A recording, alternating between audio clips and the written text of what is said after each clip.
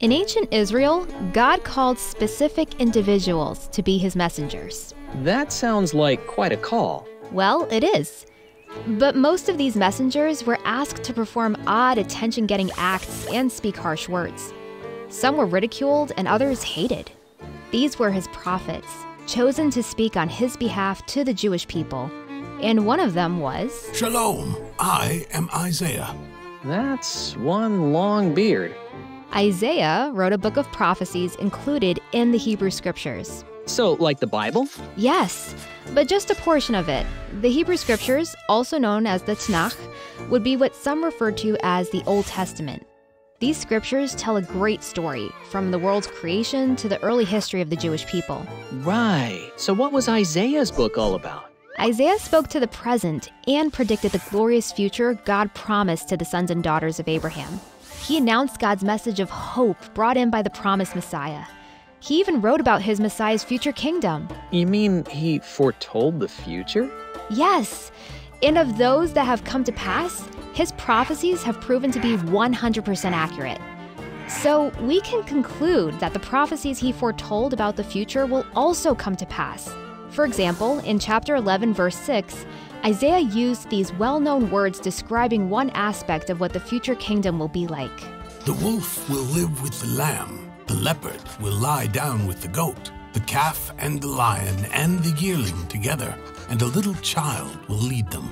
Not only will the nature of relationships with animals change, but people will no longer go to war when the Messiah sets up his glorious kingdom.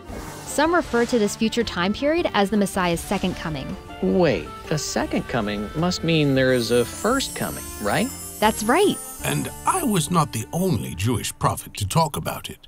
Something had to happen before world peace was possible. If you read what I write in chapter 53 of my book, you will see that the servant of the Lord, the Messiah, would have to die as a perfect sacrifice for your sins and mine. Isaiah clearly predicted this first coming in Isaiah chapter 53. So when will this promised first coming happen? It already happened. 700 years after Isaiah lived, Yeshua, Jesus, was born in Bethlehem. His life was well documented by first-century Jewish people who believed he was the long-awaited Messiah. So you're saying the Messiah has already come? Yes, I'll show you. Let's compare Isaiah 53 with some verses from the New Testament. Both Christians and Jews recognize this document, translated into most of the world's everyday languages, to be one of the best sources for accurate historical information about first-century Judaism.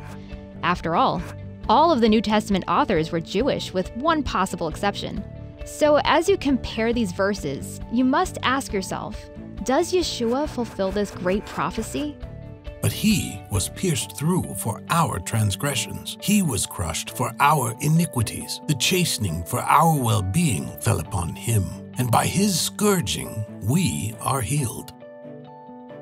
All of us, like sheep, have gone astray. Each of us has turned to his own way, but the Lord has caused the iniquity of us all to fall on him. It is a historical fact that he was crucified by the Romans and died. There were too many witnesses to suggest it was a lie. Now from the 6th hour, darkness fell upon all the land until the 9th hour. About the 9th hour, Jesus cried out with a loud voice, saying, Eli, Eli, lama sabachthani. That is, my God, why have you forsaken me? So, in other words, the servant's sacrifice pays the penalty for our sins, and now we're able to have peace with God if we believe in him? That's right. He is our true atonement and does for us what we could never do for ourselves. As the Jewish apostle John, who was a Jewish early follower of Jesus, wrote, For God so loved the world that he gave his only begotten Son, that whoever believes in him shall not perish but have eternal life. Let us compare another huge detail. But the Lord was pleased to crush him, putting him to grief. If he would render himself as a guilt offering, he will see his offspring. He will prolong his days, and the good pleasure of the Lord will prosper in his hand. Notice that after being crushed as a guilt offering, he has to yet prolong his days. Dead, yet alive. And this is what it says in Matthew. He is not here, for he is risen, as he said. The Messiah not only died for our sins, but he also rose from the grave as predicted. God is good and has a plan to create a new relationship between God and each one of us. It's all about having a personal and intimate relationship with God. But for this to happen, we need our sins to be forgiven because they keep us from God.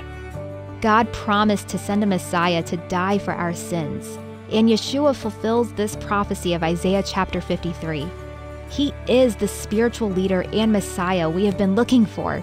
It is time for us to believe. Who has believed our message? And to whom has the arm of the Lord been revealed? What about you? Do you believe this time-tested story? We believe it is true. Do you? Are you searching for a personal relationship with God? Yeshua himself said, "I am the way, the truth, and the life, and no man comes to the Father but through me." These messianic prophecies from Isaiah and the other prophets are signposts along the road to everlasting life. Want to know more? Request your free book at isaiah53.com/free. Again, that's isaiah53.com/free. Or you can simply ask God yourself if Jesus is the promised Messiah, and by faith embrace him as your Lord and Messiah.